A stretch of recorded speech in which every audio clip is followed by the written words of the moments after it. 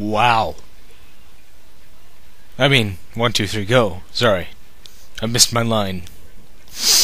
I'll be docked for pay.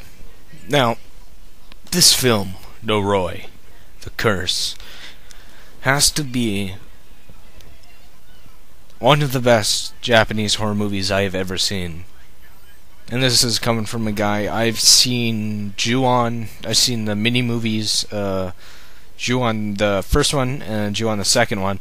I've seen Tomi, the first one. What else have I seen? I was about to watch Uzumaki, then something turned up. I was too busy to watch that. But Noroi, this is awesome.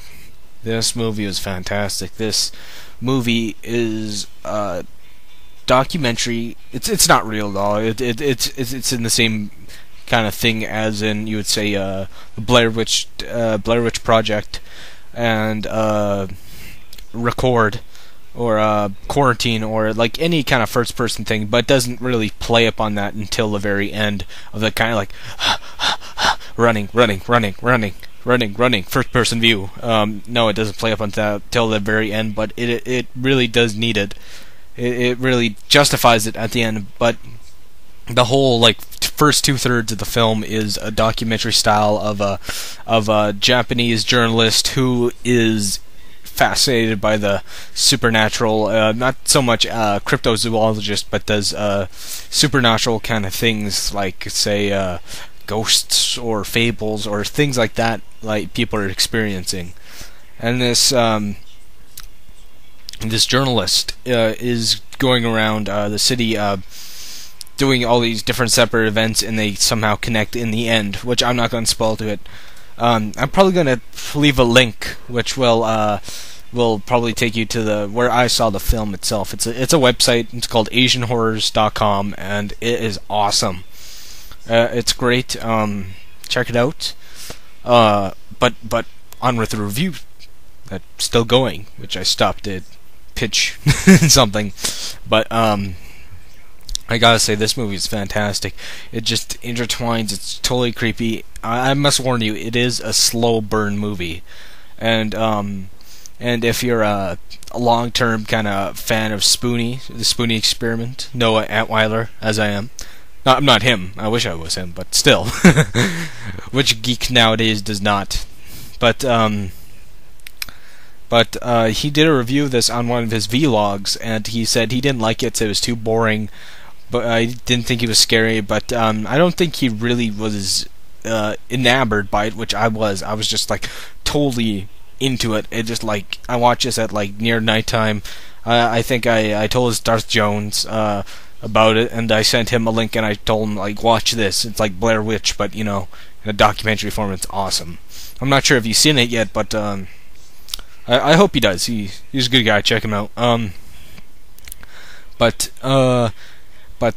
this film it's a slow burn, I must warn you, but it's really worth it. It's the ending is a payoff. It is creepy. It is really kind of neat. It's really back of your neck tingling kind of freakiness. Just at the end of this movie, I was sweating from the revelation and all that. I was like, holy shit, a movie made me sweat, because it just fucking just dog piles you of like creepiness and awesomeness at the same time. This is a great film. I'm probably going to continue watching more Japanese horror films. If you're a lawyer, I mean not lawyer, loyal follower, I doubt there's any out there, but who've seen my Japanese gore police review, they'll know that this is totally different from that. That was mostly just all the shock value of special effects and gross shit. This is more so a psychological and supernatural kind of get into your mind's eye of your soul and just fucking scare the shit out of you kind of stuff. But that was just like gore and just like ugh, just like puke. This is fucking gross. But this is more so just, you know, much more of a higher brow, you could say. And I loved it. I give this I want to give it a 10. I want to give it a 10 so bad, but fuck it. 10 out of 10. This gets a 10 out of 10 for a horror movie I've seen alongside this.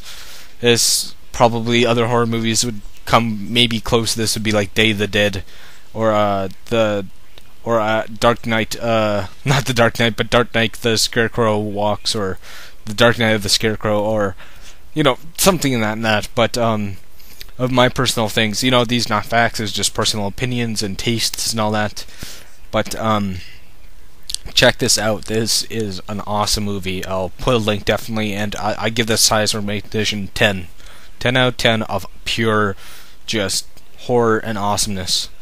It's fantastic. I haven't said that well. This is fan-fucking-tastic. But best time watches at night. Get yourself comfy, have a cup of tea with you, or coffee, or whatever. Just get cozy and just like experience it, in a dark room or something, because this is great. There's nothing really else to critique. I'm just like praising the hell out of this. So may the force of evil, hopefully, this is the only time this actually has literal meaning to what I'm saying to the film, because there are forces of evil in this fucking film. May the force of evil become confused on the way to the house.